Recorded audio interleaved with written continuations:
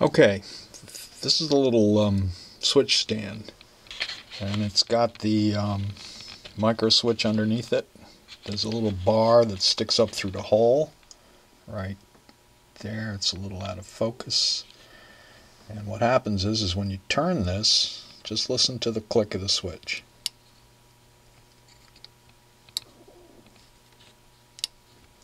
And that's what changes the polarity to the frog. Now, I've got one already assembled. I haven't figured out how to use this camera yet, so I don't want to turn it off. But here's one that's kind of done with a man standing next to it. A piece of wood that I can get rid of. Boy, there's a lot of junk on a railroad under construction. And as you turn it, you hear the click, and also the target changes color.